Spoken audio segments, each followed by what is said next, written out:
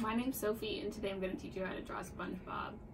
Over the summers, when I was younger, probably like 10 or 12, I would always travel to my grandma's house in Seattle. So what we would do is we had bunk beds, and I would just go up there and read and trace cartoons. And one of the cartoon books that I had was SpongeBob.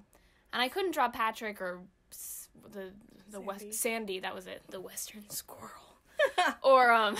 But I could draw SpongeBob. So I practiced a lot, and I got kind of good at it, so you'll see, you know. At the time, it was convenient because I had the cartoon book.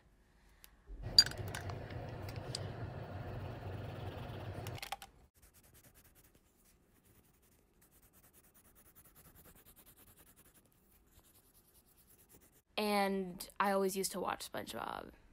I was pretty obsessed with SpongeBob when I was younger. And then we're set.